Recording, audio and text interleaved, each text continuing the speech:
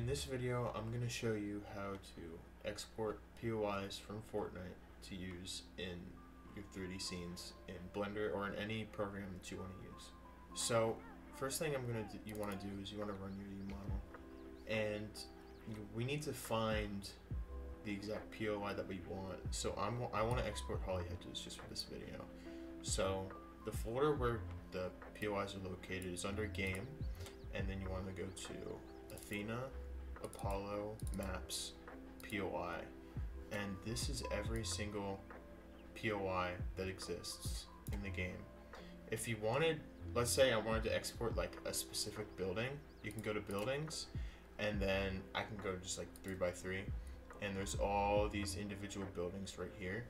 But for this, we're just gonna look at the POIs. So you want to go to this folder and look for the POI you want. So mine's Holly Hedges, which is right here. So once you find your POI, you want to right click on it and click copy package path. And then I would open up a notepad and paste it in here just so that you have it, so you don't lose it. So once you have your package path copied, you're going to want to go down in the description and download this program called BlenderUmap. This is what we use to actually export POI. So once you have this downloaded, you can go ahead and open the folder and open up the config. And you want to make sure that where it says packs directory, you want to make sure this is the package path for your packs. So ours is going to be different, but since I have mine set up right here, I don't have to change it. So once you have yours pasted in here, you can just file and save, and then you can close it. And then what you want to do is you want to run this batch file. It's called fill Fortnite AES keys. So once you run this, what it'll do is it'll just update the AES to the most latest one. So once you do that, you can open up the config again and scroll all the way to the bottom, and then in between the quotation marks, you want to paste the package path. So if we go back to the notepad that we have, you want to take this from what you copied before and paste it in there, and then file, save, and then you can close it. So once you did that, you can click this batch file that says run exporter, and this will start to export the POI and everything that you need. So that's including the textures and all the props and stuff like that.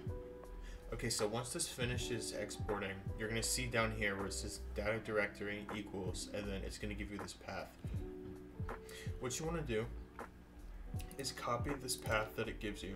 So you just select it and Control C, and then if you go back to the BlenderUmap folder, you see this blend file called deps, and you want to open this blend file. So just double click it and it will open, and then you'll come up with this Python window, and here you want to go to open, and then click umap.python, open that, and you'll see all this, and you're probably confused, but the only thing that you need to worry about is this right here, where it says data directory equals.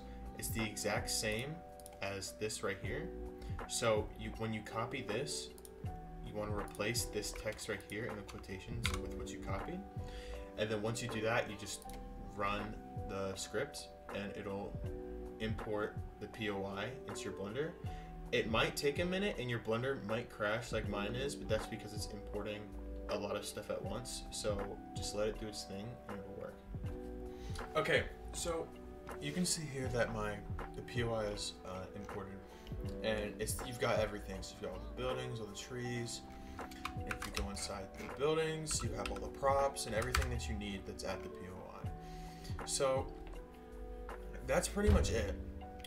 Let's say you want to move something, because if you click on the actual POI or something in the POI, everything is connected. You can't move anything by itself. So the way that you fix this is you press F3 on your keyboard and search for make instances real. Then you just click that, and now every object is its own object. So I can select an object by itself and I can move it around. So that fixes that problem. But there's another one that we have, and that's these triangle pieces right here. So these triangle pieces are actually loot. These triangles show where loot and chests spawn inside of the POI. So you don't need these. So what you can do is you can select it, and then you go to select at the top, and you do select linked, and then you click object data, and then you can see it selects all of them, and you just press X and delete. And then I'll get rid of every single one.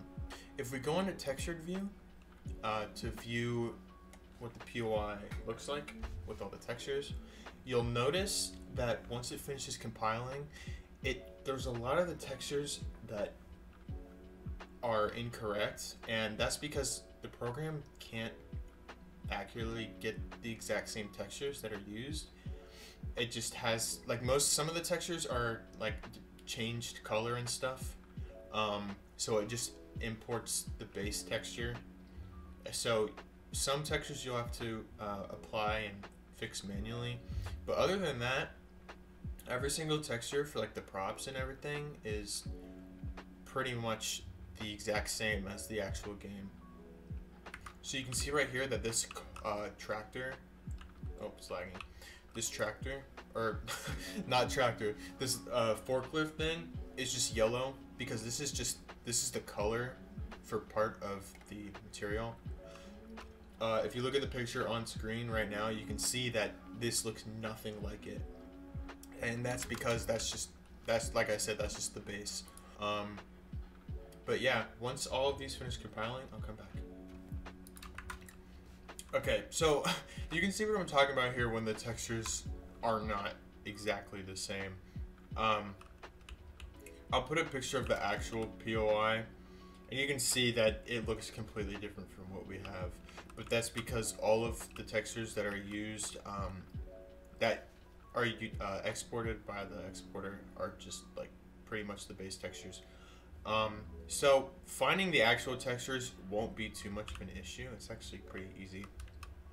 You can just look for them in UModel and check the same folder that the assets are in. Yeah, that's pretty much it. Thanks for watching.